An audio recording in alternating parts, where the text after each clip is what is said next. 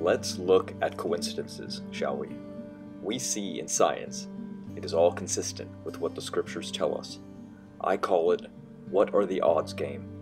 Literally, everything lines up with the empirical evidence of today. Science interpreted the data all wrong, and wielded a fake story of evolution. Since that time, they have put an evolutionary spin on the data to present it as truth. So this game should help you prove the validity of scriptures to you, as supposedly, sheep herders over 5,000 years ago wrote down what science only today has found to be true. That would be like you at 12 years old, writing in your diary about the world 5,000 years from now and getting every single prediction correct worldwide.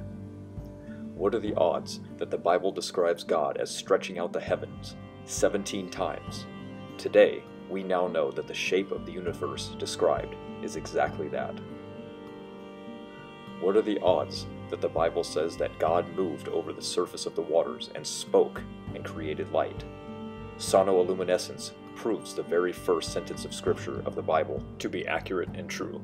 There is no way in which man could have known this thousands of years ago.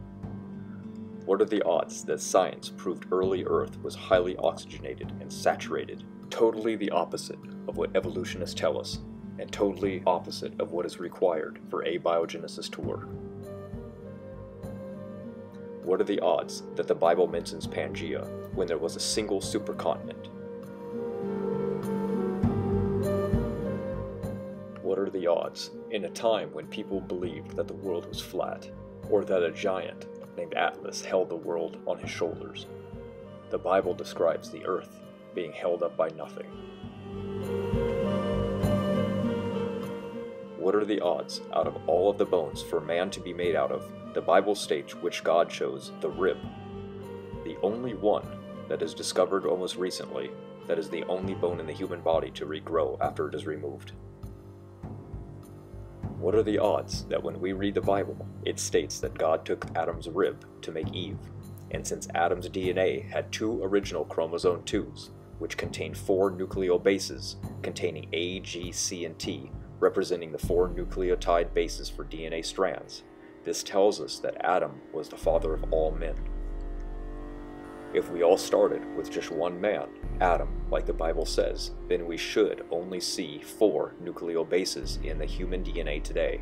If evolution were true, then there would be many male ancestors to all of humanity. Then there would be a huge genetic diversity and far more than 4 nucleobases present in mankind. But what does the evidence actually show? We see that there are only 4 nucleobase letters from Adam's 2 original chromosome 2s, and no other. Therefore, genetics proves creation as well, as it places tremendous limit on the amount of genetic diversity we see in the world today. You see, even if there were just 4 different individual males, then that would mean that there would be 16 possible nucleobases in man's 2 Y chromosomes.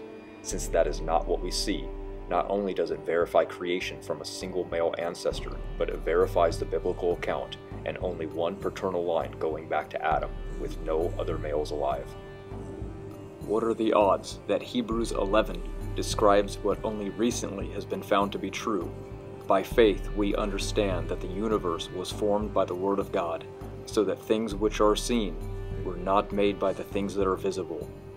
Now it is known that all visible matter exists of invisible elements like atoms, yet the Bible knew this thousands of years ago. What are the odds that Job 38 describes the oceans as having springs? Only today with technology has man gotten down to investigate the dark high-pressure conditions of the oceans to find that the Bible was right, and it was impossible for Job to know this or have ever explored to find these underground ocean springs. What are the odds that the Bible describes the earth as round? In Isaiah 40:22, which mentions the circle of the earth, this description is certainly fitting, particularly when the view of the earth is seen from space. The earth always appears as a circle since it is round. Job 26:10 suggests a God's eye view of the earth. This verse teaches that God has inscribed a circle on the surface of the waters and a boundary of light and darkness. This boundary between light and darkness, or day and night, is called the terminator, since the light stops or terminates there. Someone standing on the Terminator would be experiencing either a sunrise or a sunset. They are going from day to night, or from night to day. The Terminator is always a circle, because the Earth is round. This biblical passage would be nonsense if the Earth was flat, since there would be no true Terminator. There is no line to step over that separates day from night on a flat Earth. What are the odds that the Bible teaches that the universe obeys physical laws? Jeremiah 33 mentions the ordinances of heaven and earth. What are the odds that Psalms mention the paths of the sea and the ocean currents, which only recently, in the 19th century, Matthew Murray, the father of oceanography, discovered and validated that the ocean follows the paths according to the seas? What are the odds that all humans are 99.9% all related, just like the Bible says, and that all early man was from the Fertile Crescent, exactly where the Bible says? We have been genetically deteriorating since the fall of Adam, because sin brought death into the world, and rapid disease increase is evident, just like the Bible describes. Genomic decay is evident. We can see it not only in man, but even of the beast of the world.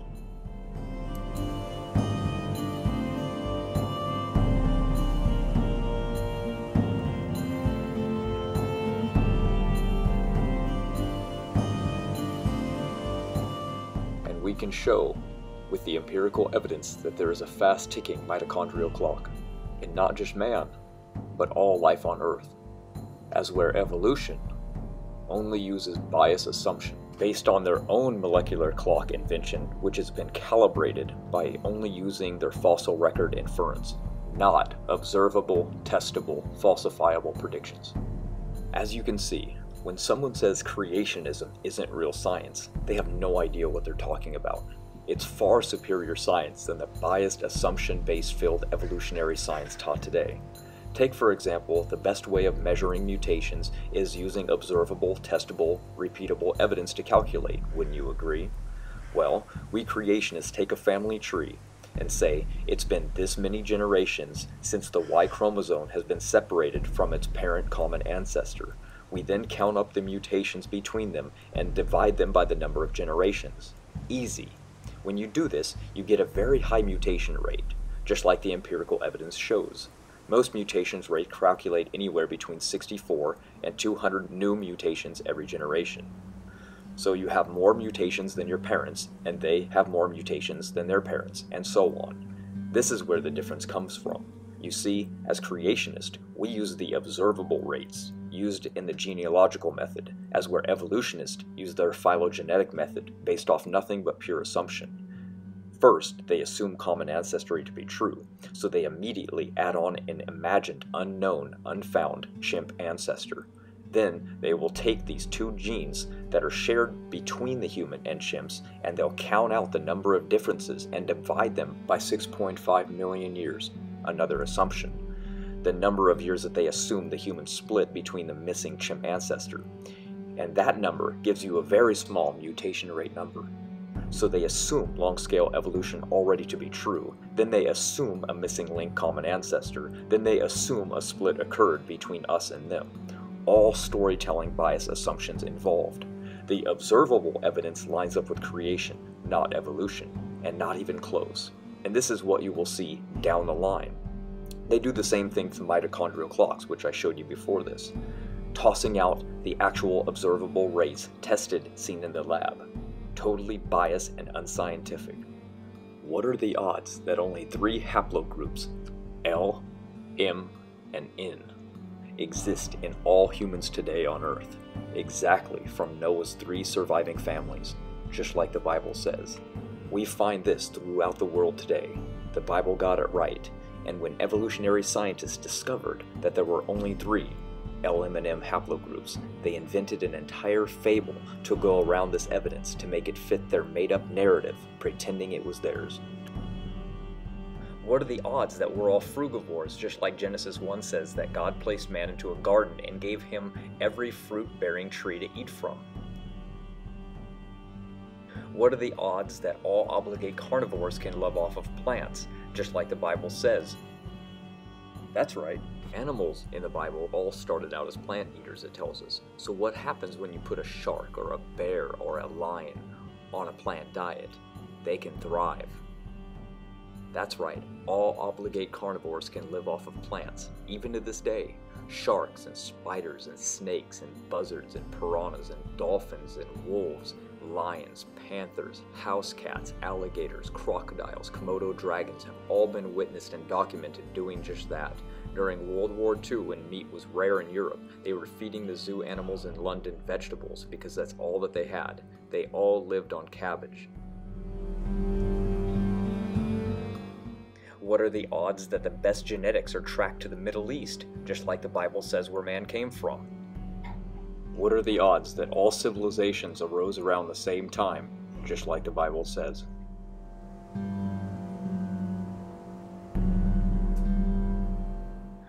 How about when the scientists found which came first, the chicken or the egg? Today we know it's the chicken, just like the Bible says. Again, what are the odds that most religious texts worldwide tell us that man has lived to extreme ages during what is known as the Golden Age? And now we know that language cannot arise on its own, because just like the Bible tells us, God taught Adam.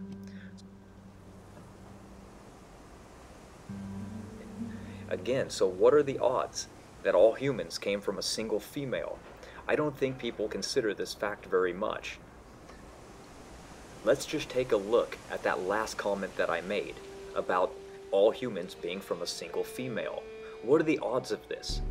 If a secular evolutionist even considered this for just a moment, rather than shrugging it off with excuses like there must have been a bottleneck, or there were probably many other women alive and those women didn't have kids, or maybe all of them just had boys, completely non-logical, especially when I describe the scenario for you in a minute. Besides, even according to their own theory, they have no proof of any bottleneck occurring, not in paleontology, the fossil record, or geology, in the geological column. So, what evidence do we have for this belief of a bottleneck? They don't have anything for it. That's your answer. A failed hypothesis is all that they have.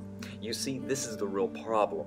According to the evolution theory, about 100,000 to 200,000 years ago, there were about 10,000 to 30,000 individuals. That's an estimate.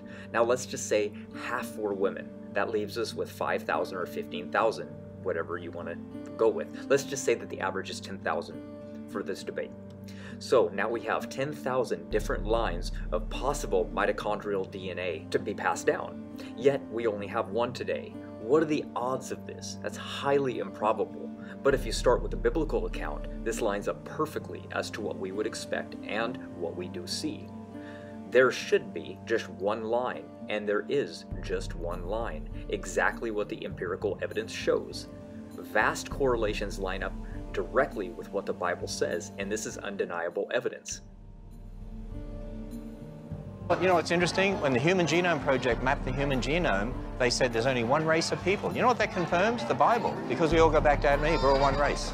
It just makes the Bible consistent with nature on this one point. Oh, well, that's good. I'm glad we agree on that. Yeah. Notice at the end how he just said, with this one point. Obviously he doesn't know or care to know about the other points. I have listed at least about 10 that directly correlate, and if you want more, check out our book. There's tons in there, probably 50. And this is undeniable evidence with vast correlations that all line up directly with what the Bible is saying, proving that God exists and the validity of the scriptures with undeniable evidence. Yet, people think these are perhaps just a coincidence, made up by sheep herders 5,000, 6,000 years ago, yet they all line up perfectly with science today? I think not. You see, they know deep down that this statistical probability game destroys them. And not only that, but it proves biblical creation.